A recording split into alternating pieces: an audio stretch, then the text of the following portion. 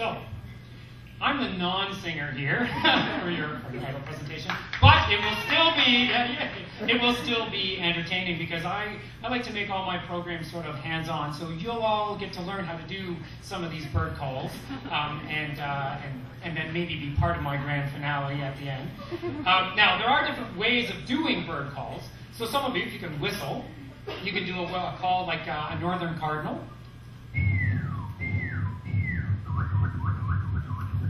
Which is pretty simple.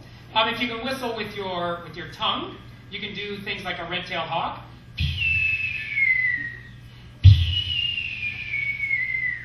And you know it's a red-tailed hawk because if you watch a commercial and it has a bald eagle flying on it, they always play a red-tailed hawk call because the bald eagle call is just really wimpy and it's not going to be a really good thing for you to watch. Now, if you have a chip in your tooth like I do, you can also do some pretty high-pitched calls. So this is a goldfinch, American goldfinch.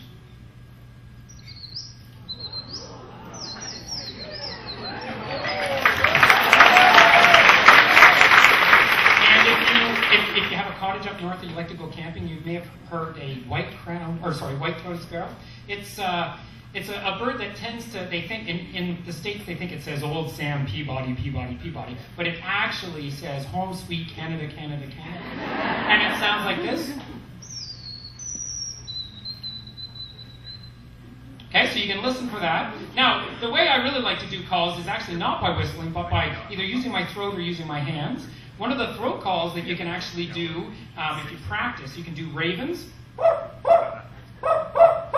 like that. Or if you can play your hands, and this is what I'm going to be teaching everyone, you can do different calls. Who can tell me what this is?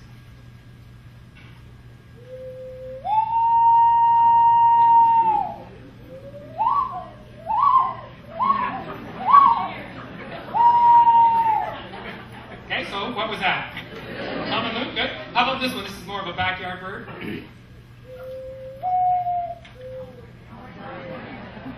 Morning. Well, what an educated crowd. That's good. Something else that I get to do, I do a lot of owl calls because I do owl prowls for lots of different age groups. So, great horned owl.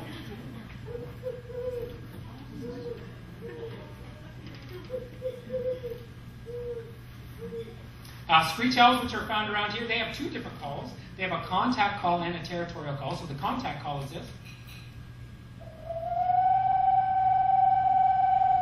And that's actually pretty neat because you can do that in a different way. I did a program once where I had a whole bunch of kids, and this 12-year-old came up to me after I did that call and says, I can do a really good screech owl call. And I thought, oh, great, go ahead. And there's all these kids going, wow, okay, go ahead. And the kid said, oh, you have to give me a second. I said, okay. And he started going, and so all the kids start backing away. And he's like, what are you doing? So after a few minutes, he came over and said, okay, I'm ready. And he tilted his head back and did a perfect screech owl call by whistling through his spit. So that's something that you can try at home. Screech owls also have a territorial call that sounds like this.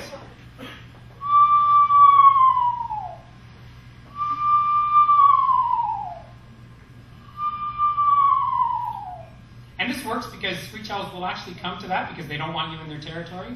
I've done one group, I did that where I had a whole group around me. I started doing that call, and instead of the owl calling back, the owl flew in, picked me out of the crowd, and started hovering right above my face. I thought it was going to land on my nose, which wouldn't be a good thing because of owl calls. Now, you can do other things. You don't have to just do birds. You can do tree frogs. You can do crickets. And you can do Canada geese.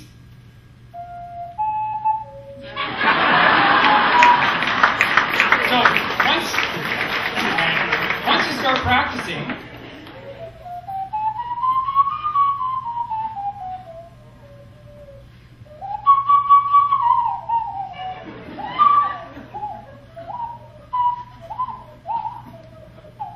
so lots of different things. Now I'm going to show you all how to do this.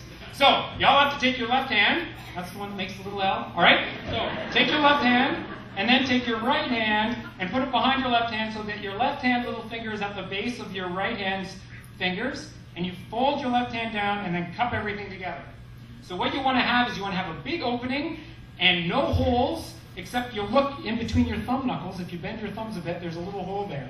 So now what you have to do, it's like blowing into a pop bottle. But you have to do it upside down. So you stick your elbows out, you sort of pick your nose with your thumbnail, and then you blow over it into the hole.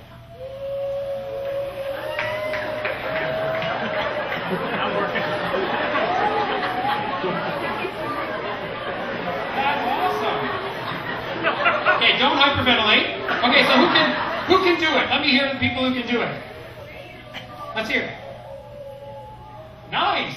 Okay, whoever that is, I need you to come up on stage. And if there's someone over there, come on up here. I need help.